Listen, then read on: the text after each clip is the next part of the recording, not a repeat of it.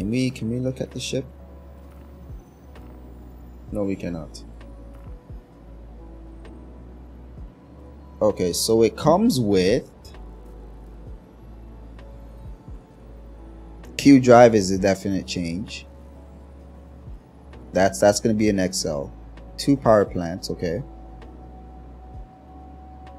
Bro, what's the point of 2 power plants? Okay. 4 weapons. 4 size 3s. No, 8 size 3s. So I get that. That's fine.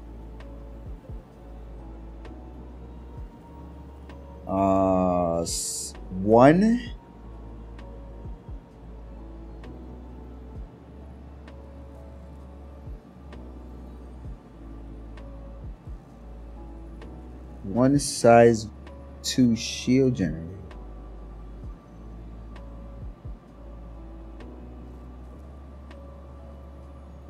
This makes it almost identical to the Hurricane.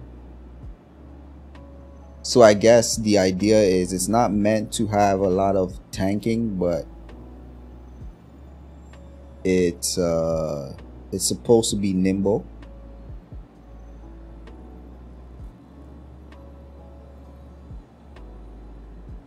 And packs a punch. So I think what sets the Hurricane and the Scorpius apart is, if you think about it, I think the Hurricane is meant to go really fast in a straight line,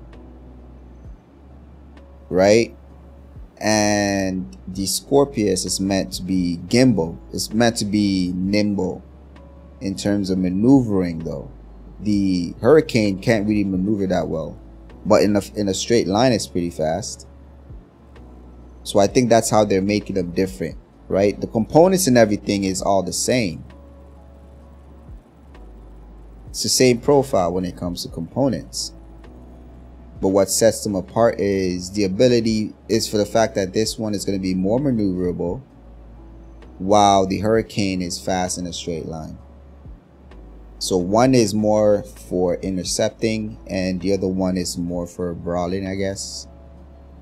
I don't know their thoughts on it, but it seems like this is just what I could think of right now.